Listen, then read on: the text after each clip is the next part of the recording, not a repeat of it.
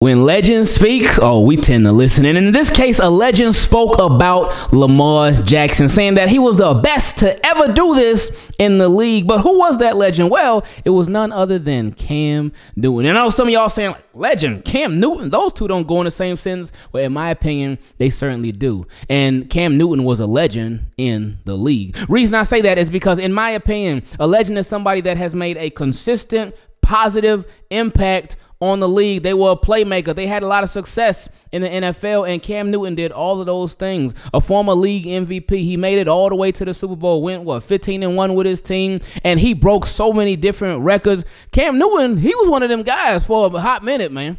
Cam Newton was like that. And then he even made a huge impact on the league off the field, too, with his fashion game. And while it may not be my cup of tea, Cam Newton was certainly legendary in his own regard. So with what he had to say about Lamar Jackson, I listened and I appreciated his words. But what exactly did he say? Well, before we listen to it, make sure you leave a like on the video. Click the thumbs up button and subscribe to the channel so you do not miss not a single video, not a single update, and not a single time a legend speaks on Lamar. Let's listen. Do you see or think of yourself as the greatest dual threat to ever play the game? That's a good question. No, Lamar Jackson. What? Why so? Why Lamar? Well, Lamar's style is a little different than mine. He got big play. Yeah. Any play. Yeah. Yes. He got speed that I That's true. never had. And he's just electric. And then, like, I play the game more powerful. So like a Josh Allen. You know. You're going to run through you. They might run around you. Yeah, I can run, but I might probably get caught. Vic, Lamar, they ain't getting caught. And shout out to Cam Newton for those powerful words on Ravens quarterback Lamar Jackson. And I agree with him. Do y'all agree? Please let me know in the comment section if you think Lamar Jackson is the best dual threat quarterback, not only right now, but to ever do it. And he got some competition. Obviously, probably his biggest competition is going to be Michael Vick. That's who a lot of people are going to compare him to. That's who a lot of people have compared him to. But Michael Vick even said it himself. He said, hey, Lamar Jackson, he better than me. And Vic didn't even have to say that for that to be true, because that's something that we have already seen. And that's, of course, no shot at Vic, because Vic was nice, man. I used to love Michael Vick. He used to be my favorite player back then. But with Michael Vick, I just feel like Lamar Jackson can do more, and he has done more consistently than a Michael Vick has. But with Lamar Jackson, like Cam Newton said, he obviously is electric. There's a big play waiting to happen like every play. And something that we've said on here a lot when it comes to Lamar Jackson, what's crazy is that he obviously got a million highlight plays that we've all seen, but there are so many plays that he would have even more if a lot of the plays that they missed on, if they ended up being completions or they ended up being positive gains or something like that. Because there's plays where Lamar Jackson, he'll make somebody miss in the backfield. They have a pass rusher coming at him. He'll be looking downfield. He'll make another pass rusher miss, and then he'll launch it downfield. And it could be just a hint of an overthrow. It could be just a drop. It could be anything. But there's a lot of plays that would be highlights that he ended up missing, but he still did so much crazy stuff on that play. It's like he makes some of the best incompletions that you've ever seen in your life, because he's just one of them guys, man. But I really respected what Cam Newton had to say. He also talked about the speed. That comes with that big play ability, and that he said Lamar Jackson, Michael Vick, they ain't getting caught. They are not getting caught. Well, a little bit of a heavier Lamar Jackson. He got caught a couple of times, but normal Lamar Jackson, he ain't getting caught from behind. And Cam Newton talks about how with him, like, he was more of a physical player. Like, he'll try to run through somebody. Lamar, he don't really do that. He'll run around you. He'll make you miss. He'll make you look foolish. Cam will make you look foolish in his own way, because he'll truck you. And you'll be looking like, oh, man, I just got trucked by Cam Newton. And I really think that, and we've heard this comparison before, and to me it's a great comparison when they compare Josh Allen to Cam Newton when he runs the ball. Because Josh Allen, he ain't making nobody miss. Cam Newton can make somebody miss, but Josh Allen, he looking to run somebody over. And that's what Cam Newton would do a lot too. And like you said, he was very, very physical. So I agree. Again, I agree wholeheartedly with what Cam Newton had to say about Lamar Jackson. Again, let me know if y'all agree or not. But also let me know if you think Lamar Jackson is clutch. let's talk about it. CBS Sports, they ranked NFL's top 10 clutch quarterbacks, and this list was very, very interesting because there were a lot of guys ahead of our favorite quarterback, Lamar Jackson. And let me know if you think these guys deserve to be where they were listed at, or if this may be a mistake. So we'll start at number one. Number one, the most clutch QB in the league, none other than Patrick Mahomes. I mean, ain't gonna be no argument there. Patrick Mahomes is the best quarterback in the league. He got it. That's all his. So no arguments there. Number two is CJ Stroud. It says nobody was better in the clutch than CJ Stroud last year. The Texans converted on 6 of 8 game-tying or go-ahead drives chances late with Stroud under center. His numbers in those situations were phenomenal. 77% completion rate, 10.7 yards per attempt, and a 139.5 passer rating. Woo. Okay, CJ Stroud, that's really high. And that's a lot of high expectations for him going into his second year. Let's move on to number 3. Jalen Hurts. Jalen Hurts, number 3. Number 4, Josh Allen. It said Josh Allen is top 10 in every criteria mentioned off the top, including 5th in clutch drive conversion rate both in 2023 and for his career. He led 3 game-winning drives as the Bills finished last season on a 5-game win streak and stole the AFC East title from Miami. All right, so number 5 is, again, all these people ahead of Lamar Jackson, Jared Goff. Jared Goff has more clutch moments in 2023 than you probably remember. He ranked 3rd in game tying and go-ahead drive conversion rate in the 4th quarter and overtime last year, 6 of 10, 60%, and 3rd in EPA per play in those situations. Let's continue. Number 6 is Dak Prescott.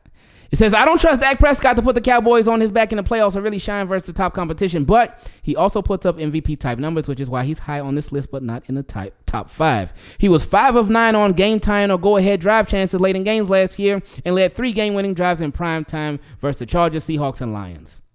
And he said, even if the Detroit game should have ended differently. All right, number 7, Joe Burrow. Ahead of Lamar Jackson, too. Joe Burrow solidified his status as Joe Cool with thrilling wins in each of his first 3 matchups against Patrick Mahomes and the Chiefs. His conversion rates on game time or go-ahead drive chances are at least 40% across the board. Regular season career, playoff career, and in 2022-23. He's top 11 among current starters in all 3 categories. Okay, we still ain't get to Lamar yet. Now, this one is like, ooh, he's ahead of Lamar Jackson as clutch? Daniel Jones. From the Giants. Yeah, that Daniel Jones. Him. Let's read. It says, hear me out before you pound your fist on the table and yell, Daniel Jones is 8 on this list. He had a very, very few clutch opportunities through 3 seasons, but he's been steady lately. He successfully led the Giants down the field or to tie or take the lead on 11 of 25 opportunities, 44% in the last 2 years, a top 10 rate in the NFL. Okay. Now, number 9. Finally, we made it to where they put Lamar Jackson. And let's hear what they had to say about him. Lamar Jackson has the 3rd highest conversion rate on these clutch drives, 48%, among active starters behind only CJ Stroud and Patrick Mahomes. It's only behind them 2. It says the problem is he hasn't delivered in the clutch in the postseason, and he was one of the reasons the Ravens blew so many 4th quarter leads recently. Let's continue. It said he has 16 total touchdowns. Okay, nice. And 15 turnovers in the 4th quarter in the last 3 years. Oof. While the Ravens have blown the most 7-point leads in the 4th quarter in a 3-year span in NFL history. I ain't know. I know what them 4th quarters, because we all remember. Oh my goodness, there was that crazy span where they were just the 4th quarter after 4th quarter after 4th quarter. Second, it was just crazy. It's like, what are we doing? Are we doing this intentionally? How can we keep blowing these leads? But I didn't know it was NFL history like that. So that's why Lamar Jackson, they have him listed as number 9. And then number 10 is Justin Herbert. So how do you feel about Lamar Jackson being so low on this list? Do you feel like Lamar Jackson is clutch? Now, we know we've seen the clutch before. We've seen it plenty of times. But we've seen the letdowns too. We've seen a bit of both. But do you feel like he belongs at number 9? Do you think he should be a lot higher? Do you think he should be lower? Team, keep it clean. Let me know your thoughts in the comments. And speaking of top 10, PFF did a list of the top 10 returning head coaches this upcoming NFL season. And let me know if y'all agree. So, number 1, Andy Reid. No questions there. No arguments there. Andy Reid, best coach in the league. Obviously, most recent successful coach in the league. He got it. He can have it. It's all his. Hopefully, Ravens take it, but that's him. He got it. Cool. Number 2, Kyle Shanahan. Kyle Shanahan can't fight with that either, in my opinion, because them 49ers, like, they were in the Super Bowl back in 2012 with the Baltimore, and it obviously wasn't Kyle Shanahan in them, but they weren't like, all right, you know what, we got there back in 2012, we got a new regime and whatnot, we ain't gonna get back. No, they were just back there, a couple years, was that 2019, I think, against the Chiefs? They were there. They keep making it to all these NFC championships. They made it to the Super Bowl again, and while they haven't had the ultimate success yet, they've been knocking on that door over and over. They continue to find ways to get there. So Kyle Shanahan being at number 2, even with all the jokes and stuff like that, we know, but they keep making it. So him being number 2, no problem. Number 3, John Harbaugh, Ravens head coach. And he's over Sean McVay, a more recent Super Bowl winner. Even though his team hasn't been having the best regular season success, he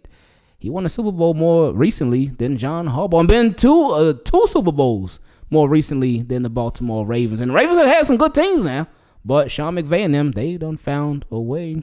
Number 5, Mike Tomlin. John Harbaugh's kryptonite almost. Mike Tomlin has continued to call John Harbaugh out, say, hey, the Ravens, they don't play a full fourth quarters. They are predictable. And Mike Tomlin been getting John Harbaugh recently. Now, obviously, the Ravens have had more team success, but individual, like straight up, Mike Tomlin been getting them. But it is more about the team success overall. Continuing, Matt LaFleur, Packers head coach. So he went from Aaron Rodgers to Jordan Love. Now they in a Jordan Love area. It looked like Jordan Love gonna be nice too. That boy could play. Is he a better head coach than John Harbaugh? Oof, that's a little tricky one right there. I think that's a real tricky one right there. Dan Campbell, number 7. DeMeco Ryans, new up-and-coming young head coach. Last year was his first year, I believe, with the Texans. And then number 9 and 10, Kevin Stefanski and Sean McDermott from the Bills. I'm surprised that Sean McDermott is so low. I'm really surprised he's that low, especially how the Bills, like, they've had a lot of, not necessarily a lot of success, but they had a lot of success. And they win a lot of games. And then, like we talked about earlier in this video, last season, how they went on that 5-game win streak to close it out, because the Bills were looking a little shaky. But they finished the season off real strong. So where would you put John Harbaugh on this list of top 10 returning head coaches? And do you feel like he's too high? Or do you feel like he's too low? Or is he just in the right spot?